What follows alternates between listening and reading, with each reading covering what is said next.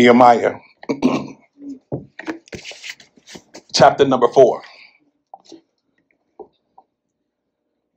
beginning with verse number 1. And I will be reading from the New Living Translation of the Bible. Amen. Sanballat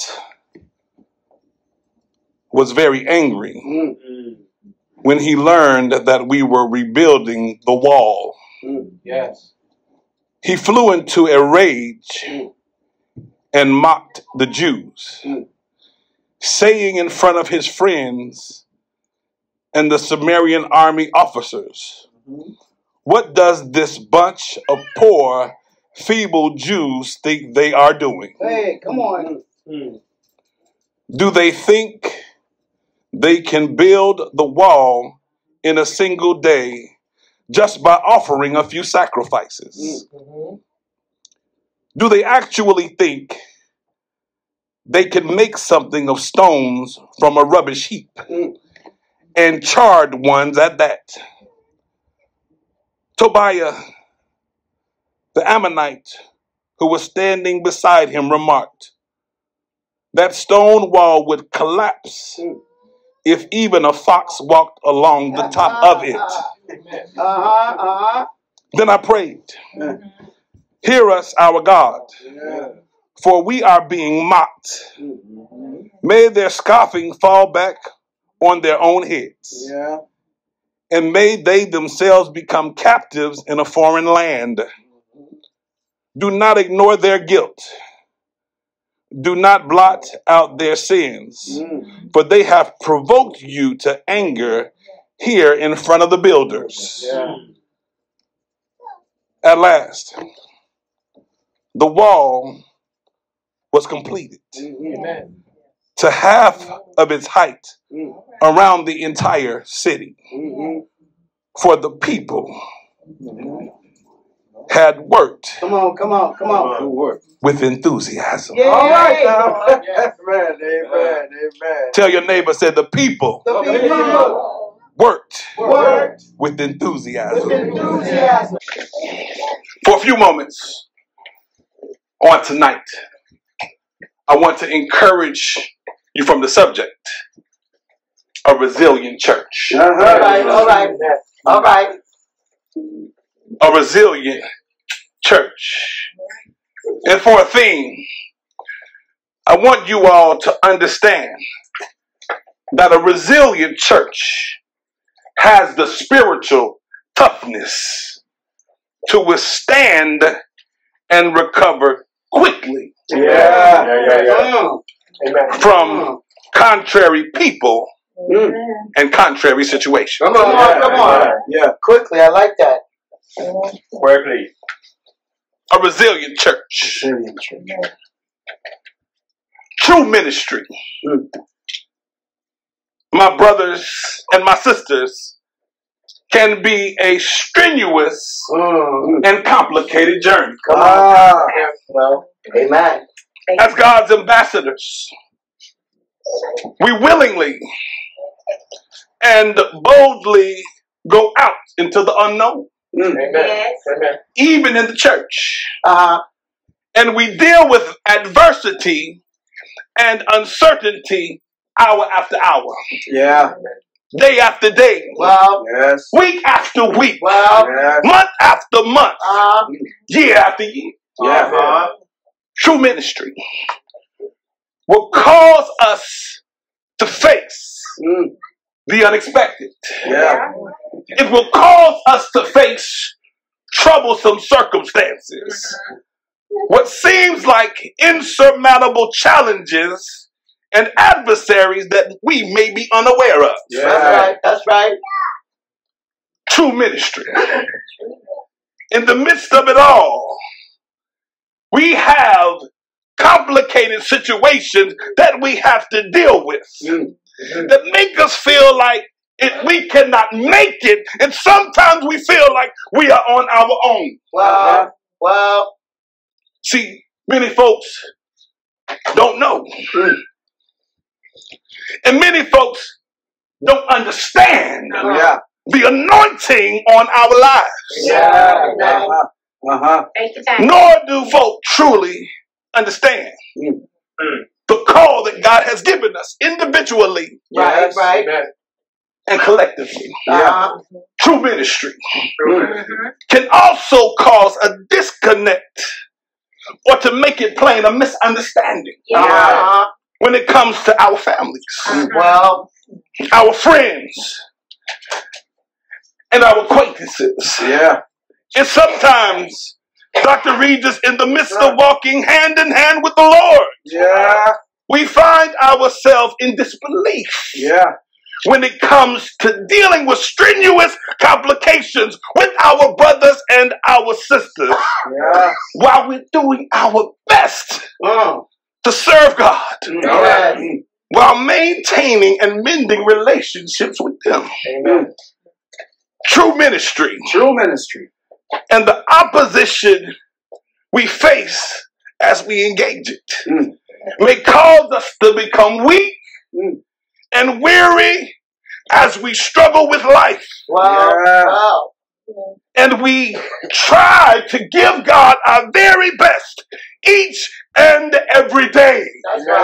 However, my brothers and my sisters, as we seek to be revived, as we seek to be restored, as we seek to be renewed on tonight, we must hold on to the fact that no matter what we endure, God is with us. The songwriter says, no, never alone. No, never alone. See, he promised me that he'll never leave me.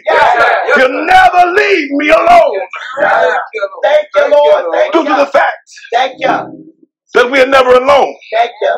We have the confidence in knowing that God is always close. And in trying times, we know no matter how dark it may be, or how gloomy it may appear, God is with us. We can rejoice in the fact that weeping may endure for a night, but when God is close, we got joy in the morning. So as we seek a revival on this week, we must remember the example that Nehemiah gives us. Nehemiah demonstrates, number one, the power of determination. Nehemiah demonstrates the power of having a clear focus. And we know that our focus as the church is Jesus Christ. Nehemiah demonstrates courage that we have to have, and we must be connected to the true and living God. As we observe the surroundings of the text, we note that Nehemiah is the key figure in this book. All right. The book of Nehemiah contains some of Nehemiah's own writing. But by our observation, we know he is not the only writer of this book. The overall theme of the book of Nehemiah is that the Lord protects. He protects those who are his. And for those who are his, my brothers and my sisters, there is a requirement of obedience and faithfulness in life. But we're not going to stop there. There's a requirement for obedience and faithfulness when it comes to our worship. That's all right. Minister Hall, in the text, Nehemiah is in the midst of his service to God. He is in the midst of his service to God's people and with God's people, and he encounters some haters. Have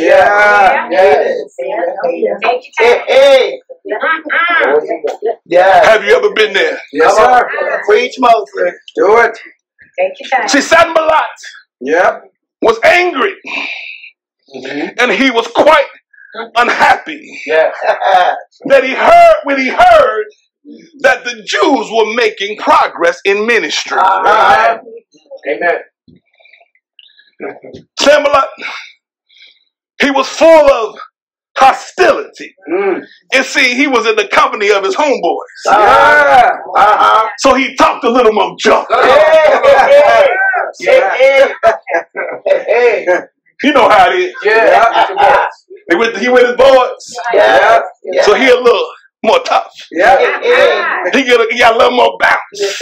He got a little more pep in his step because he think he got some folk backing him up. When he was in the company of the Samaritan army, this spitefulness he had inside of him, listen to me closely, led him to be an agent of agitation. Yes, he was. He was an agent of agitation to those trying to do the work of the Lord. That's right. That's right. That's right. See, I want us to understand on today that as we strive to walk in the holiness of God, and as we move in the anointing placed upon our lives, there are going to be those who are going to hate on us. There are going to be those who are going to try to agitate us. And there'll be those who try to make ministry complicated. Amen. Lord have mercy. I'll call these disruptive ministry observers. All right. Yes, sir. These disruptive ministry observers will sometimes become hostile. Yes, they do. Yes, they do. They will possibly become agents of agitation. Agitation. Yes. My Lord. And they will work hard, hear me now, to slow down the work or stop the work. Yes, they will. Have you ever been there? Come on. Oh, yes. Oh, yes. See, you're trying to do the best you can to make progress and work in excellence, but someone that is unaffiliated with your divine assignment becomes upset with you because of your oil. That's right. You see, Mr. Hall, they don't know the cost They don't want it. of this oil. That's right. But see, you're working diligently to build up the kingdom of God. And someone unaffiliated with what you are doing becomes envious or agitated with you because God is bringing results from your labor. Thank you, Lord. Thank you, Lord. Hallelujah. Thank you, Lord. Yes. While we're doing the work, someone who is unaffiliated with you and what you are doing, and they have zero authority or no credibility, they begin to criticize the work you're doing that they're not doing. You better come on. Come on now. You better come on down. Come on. Hey. And they try to minimize your progress. My Lord, my Lord. But see, the response that Nehemiah gave the haters,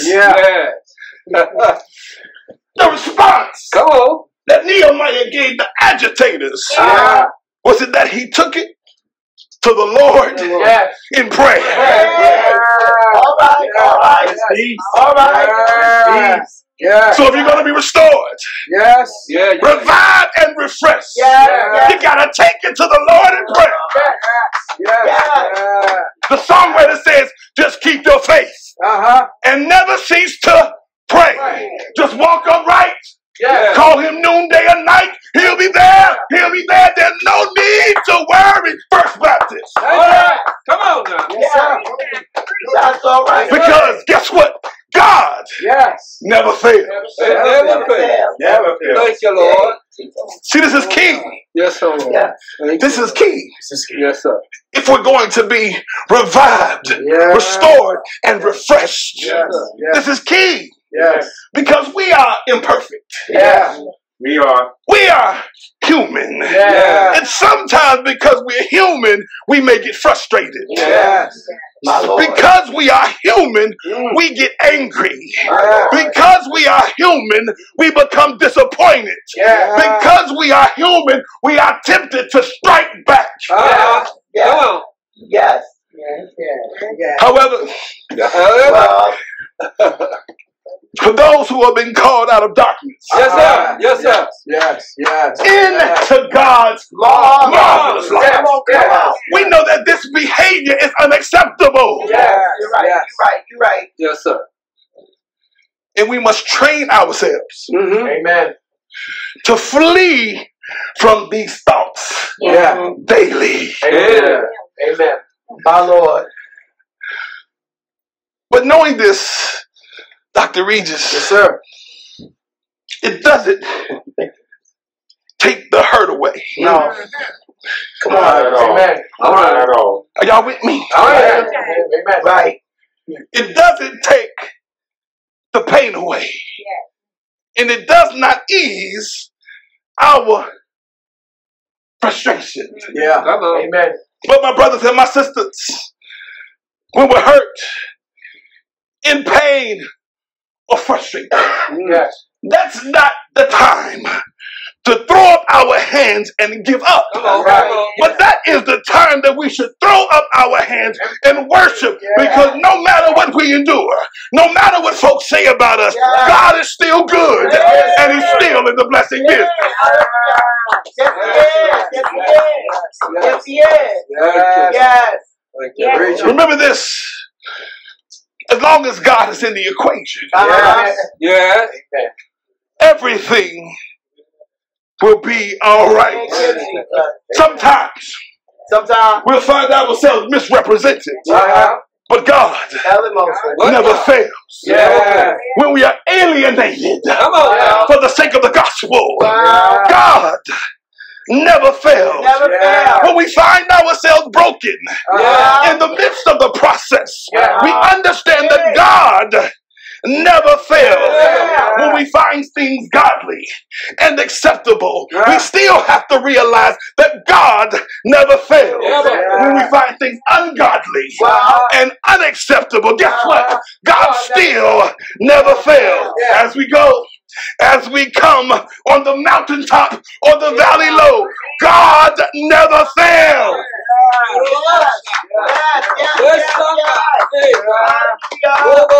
Thank you, Lord. Yes, He never fails. Thank you, Lord. Nehemiah's prayer simply calls on God to deal justly, Amen. with those who have aligned themselves against His divine purpose. Yes. This prayer provides yet another testimony of Nehemiah's seemingly unshakable confidence that he was pursuing God's will in this project. That's right. That's right. First Baptist, if you're going to be revived on tonight, you have to have unshakable confidence. Yes. All right. That what you're doing here in Brentwood, New York, is the will of God. You have to have unshakable confidence that God has anointed you for this. You must have unshakable confidence that God will never leave you. God will never forsake you, and He loves you more than anything. Yes, He does. Yes. Thank you, Holy Spirit. Thank you. In verse number 6, it goes on to say that the wall was completed to half of its height, and the people continued to work with enthusiasm. Amen. If you're going to be revived, Yes. you got to have unshakable confidence, and you must continue to work with enthusiasm. Amen. With all that said, What causes a servant to have a mind to do the work and complete the work even in the midst of opposition? Yes. Number one, trust God. Trust God. And move in faith when we start the work. Sounds good. And in the midst of the work, no matter how hard it gets. No matter how hard it gets. Number two, there must be a commitment to God. Yes.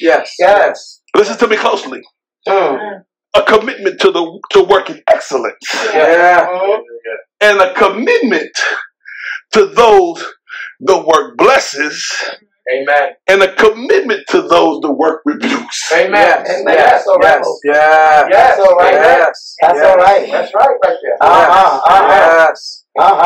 Amen. And last but not least, there must be a desire to see godly results come forth. Amen. And the work is to and for the glory of God. Hallelujah. My Lord. My brothers and my sisters, there must be trust. There must be commitment. And thus there must be desire. Come on. So if you desire on tonight to be revived, Amen. if you desire to be restored, Yes, sir.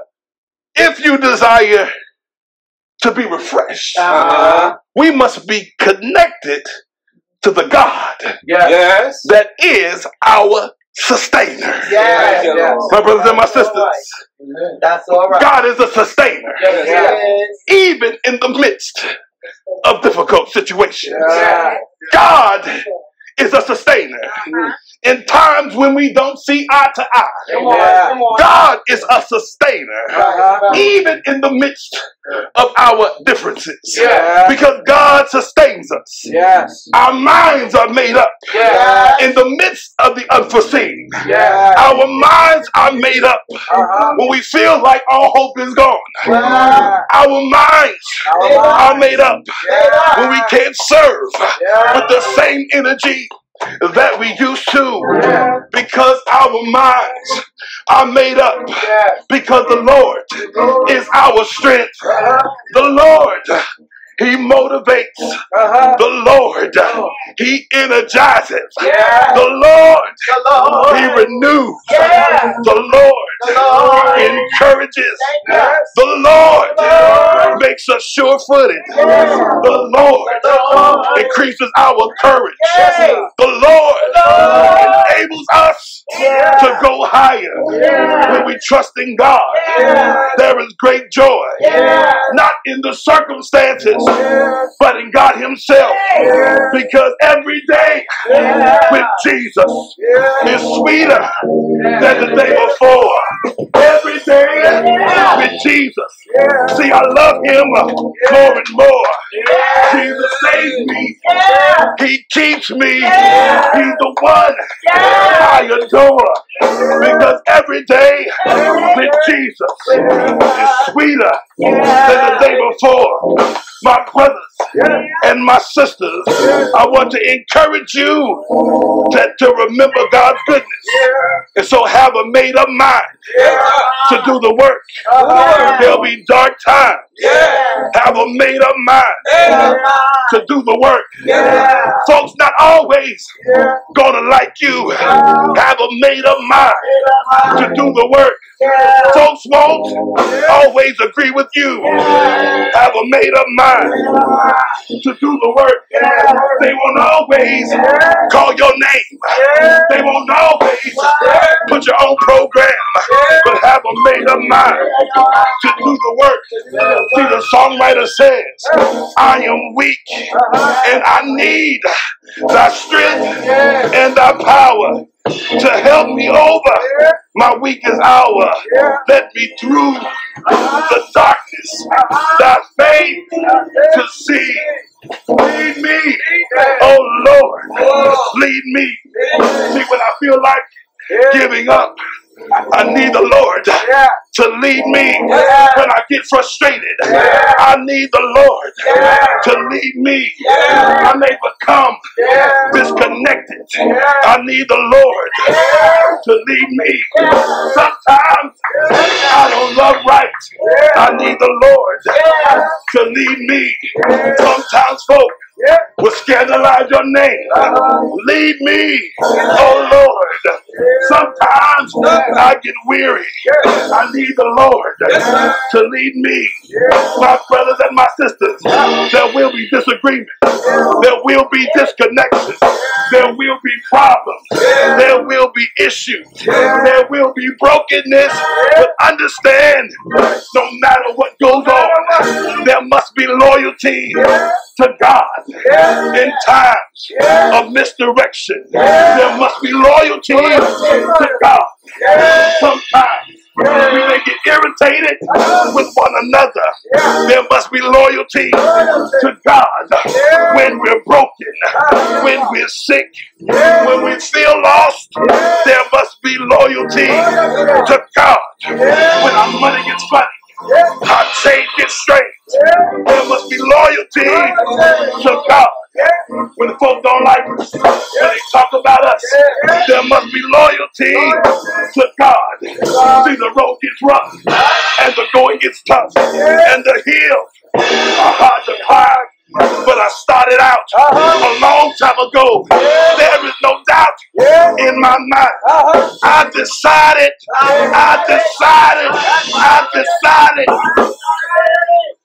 to make Jesus my choice.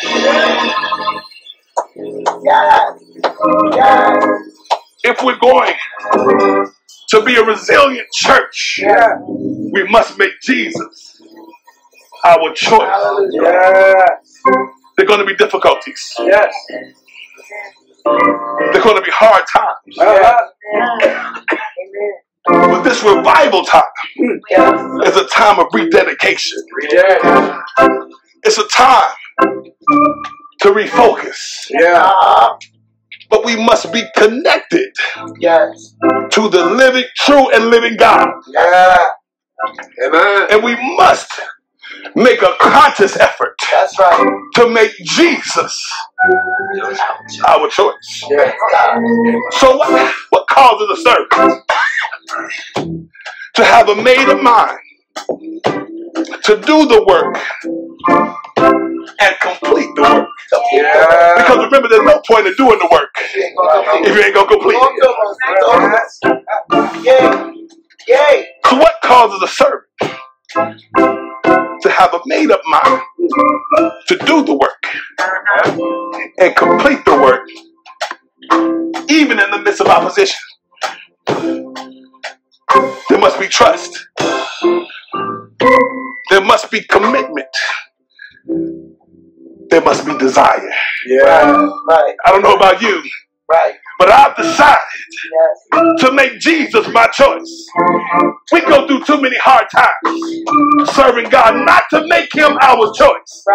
Do I got some folks up in here on tonight that have decided to make Jesus their choice? No matter what they say about you, he's our choice. If you're broken, he's our choice. When your heart is heavy, he's still our choice. If we're grieving, he's still our choice. In the midst of the struggle, on the mountaintop or the valley low, he's still our choice. Have you decided to make Jesus your choice? Be a resilient church. God bless you.